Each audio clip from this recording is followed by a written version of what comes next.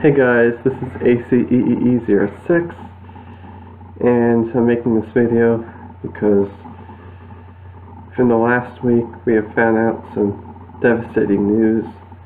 As far as we know, for the first time ever, one of our fellow elevator filmers has passed away. His name is James Brock, and news apparently first surfaced on August 2nd.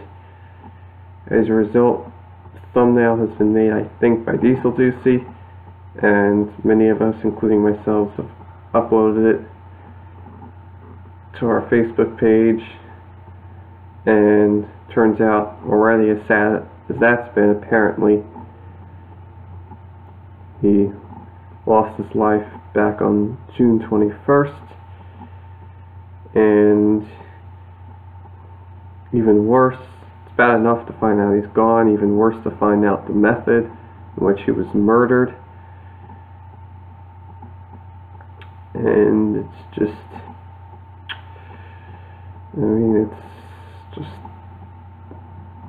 what else can you say? It's just disheartening. A young man, he was 24, he lost his life.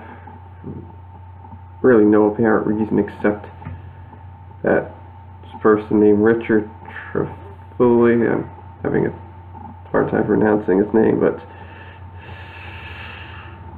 took out a gun and shot him. Apparently they knew each other. In fact, they were actually dating at one point. I'm not sure if we still were at that time, but whether there was an argument or whatever happened, there's no reason it should have led to this. I mean, why would you just take out a gun? I don't know how he got the gun, but take out the gun and shoot him. I mean, what did he do to you that was so bad? And the answer is it couldn't have been that bad. Couldn't have been really bad at all. If you had a disagreement, I mean, there's just no reason for that. And although I didn't get to meet him personally, I did see quite a few videos of his, including the touching video in which he came out. And he proved to be a very strong guy. Like, he had a lot of tough things in his life. He certainly did not deserve this. Although the elevator hobby is how many of us started, how we knew who he sadly was instead of should be is. But a lot of us knew who he was because of having that in common. Most notably, like seeing videos either in Atlanta with EMS 318. Some of those were also with Music Freak CC, and also he was with Diesel Ducey and Roanoke. But he went far beyond just the hobby. Although he had stopped filming elevators either in 2015 or 16, still, I mean, a good friend to many people in the community. He went through some, like I said, had some very tough times, including his mother passing away from a dreadful disease called ALS. I mean, I've heard of it. Like, a classmate of mine lost her mother to that same disease. And another elevator enthusiast lost his dad to that disease. I'd say his username, but since I haven't talked to him about this, since I haven't really gotten permission, I'm not going to say it, even though he may not mind, just to play it safe. And I mean, I never said this to anyone, but one night I did have a dream that I was filming an elevator with him at at a mall, or at a department store of a mall. But the point is, I mean, he seemed like a really nice person. I wanted to meet him and sadly did not get the chance. And just the fact that a nice young man like that could be taken away really for no reason. There's no reason for this person to shoot him. And now James Brock is sadly gone, as far as we know, and certainly believe that he's up in heaven and hopefully enjoying elevators up there, hopefully having a much better time than he had experienced in many cases on Earth. And the fact that,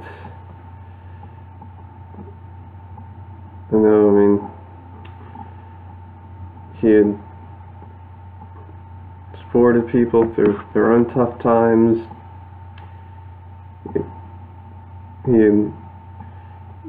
was just trying to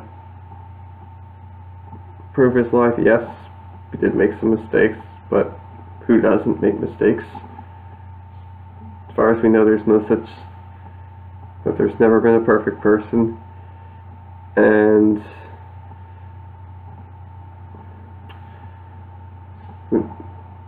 when I first heard about this, I was like, I mean, yes, I was in shock, but I thought, oh no, he probably thought since he was having a tough time, I thought he had perhaps overdosed on something. But then when I found out that he was murdered,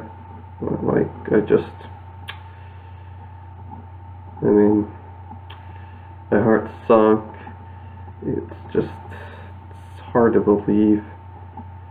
Now, and speaking of hard to believe, there has been one person who has left messages of trying to bring James Brock back to life, and I'll just say this: if we could, he would have been brought back by now. Okay, at the very least, in the past few days after finding out. Unfortunately, like many other tragic losses of life, it hasn't been proven possible to bring someone back. I mean, I wish it were possible, but it's unfortunately not. And I know to this user it's very hard to accept it. I mean, June 2016, I lost my closest uncle. And the sad thing is I hadn't even seen him the last 3 years of his life. So our family had been on tough terms, and it actually came due to toughness in my life. But the point is, it's been hard for me to accept it. And however, I know it's true, leaving messages isn't going to make the situation better. Yes, I know he meant no harm, but unfortunately, there's nothing that we could do to reverse this. Now, although, again, like I said earlier, the thumbnail say that August 2nd he died, but apparently he died back on June 21st, and for about 6 weeks, just nobody knew about it. However, somehow it was traced back to that day. Now, I mean, I'm not going to change my thumbnail because it's tragic enough that he's gone. Changing it to an earlier day would only make things worse. But somehow, I don't know how this happened, to where, I don't know if his body got hidden, but I mean, I really shouldn't talk about it. It's sickening stuff. But yeah, I mean, for 6 weeks. I mean, we just thought things were okay. We didn't think that somebody in the elevator community is gone, much less by murder. Speaking of which, now to direct this towards the person who killed him. There's no reason to do that. I mean, why would you just, never mind how he got the gun, why would you do that? Took that guy's life away for no reason, and you really don't deserve to have your own life. Yes, I heard it was second-degree murder, but instead of first, but still, murder is murder, and anything other than either life in prison or the death penalty is not enough. For James Brock and his family, my prayers go out to you. You do not deserve this.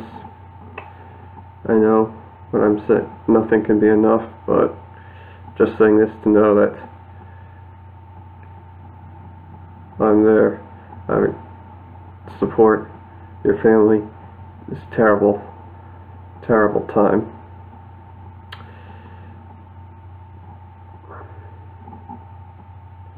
Now, a moment of silence.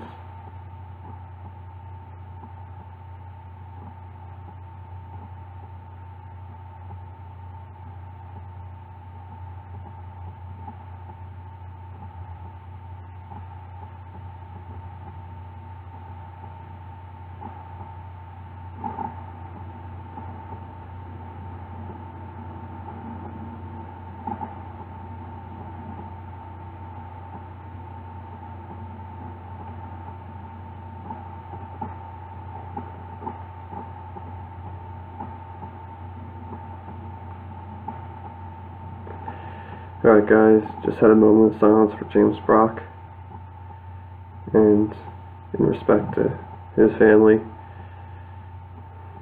he does not deserve this man. I'm sorry we never got to meet each other. As far as I know, you were a good guy. You had challenges, but so have a lot of, if not all of us, including myself. Hope you're having a much better time in heaven, enjoying elevators and other hobbies that you enjoy, and hopefully you're reunited with your mother and any other relatives that are up there. And